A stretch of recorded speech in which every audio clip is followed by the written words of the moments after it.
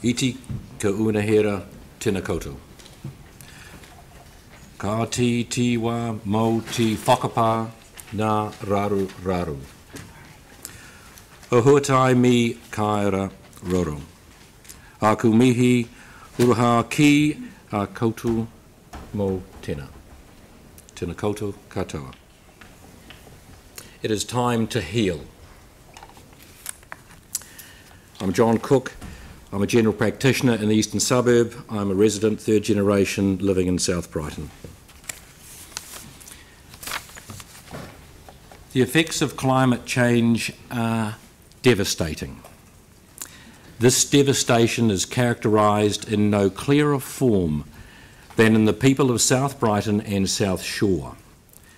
The devastation we see as medical providers is expressed through the mental health of our whānau. In this environment, catastrophisation can occur and is occurring. Terminology used by media can be deliberately extreme. This has a profound effect on mental health.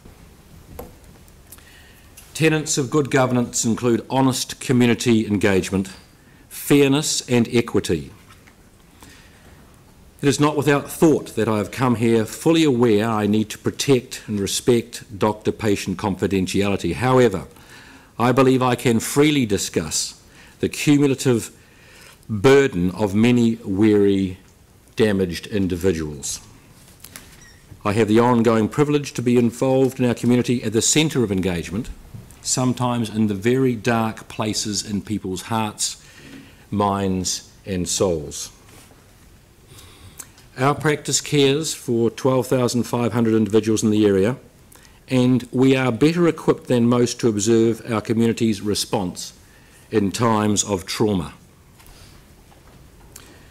The very thought of climate change and the enormity of the problems that it presents will and does overwhelm a significant group of vulnerable people.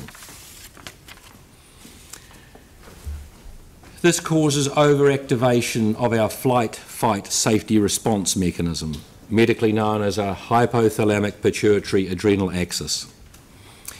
There is a significant proportion of people that struggle with the constant stimulation of their HPA axis.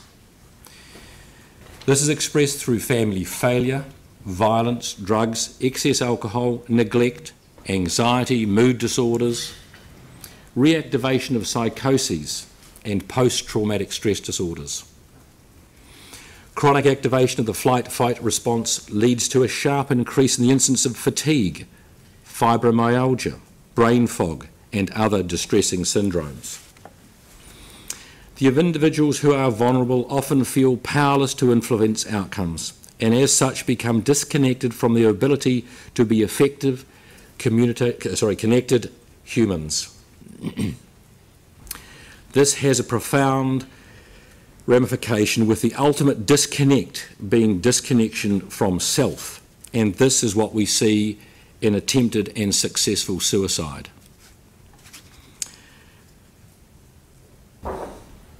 The reason I bring this to your attention is that continued uncertainty around the management of equity, safety and future of the communities in South Brighton and South Shore has led many residents into very dark and unhealthy places.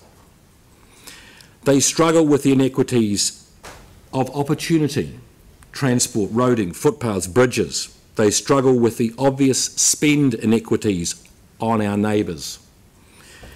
The elderly struggle to remain in their familiar environment. Stressed children are far more prone to become dysfunctional adults, and to miss this is seemingly endless battle is tragic. Our next generation minds come first. Our decisions matter.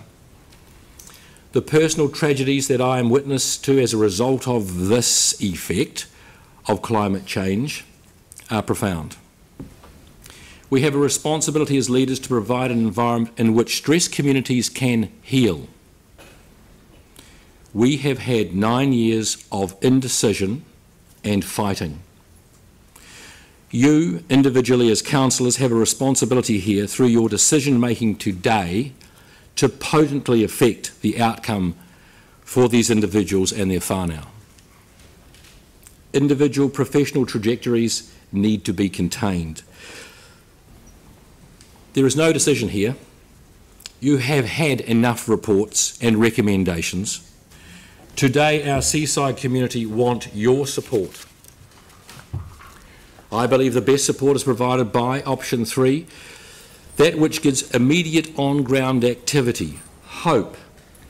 We know this will instill confidence, engagement and recovery.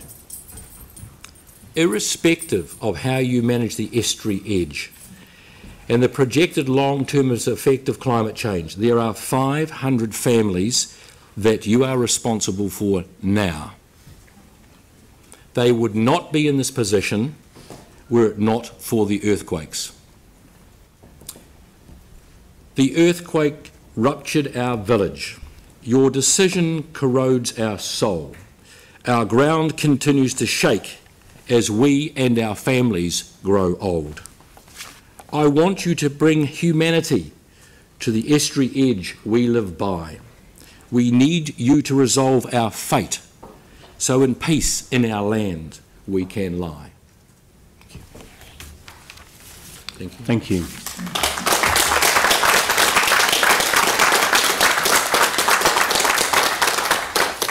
Thank you very much. That does leave just over 3 minutes for questions. Are there any questions for Dr. Cook? Phil. Thank you very much, John, for your deputation. One disadvantage with where I'm leading to is I'm wondering, in fact, if there's somewhere in between here that we can resolve this, because a clear disadvantage with option 3 is that it would place a risk to council and if we adopt option 3 in itself.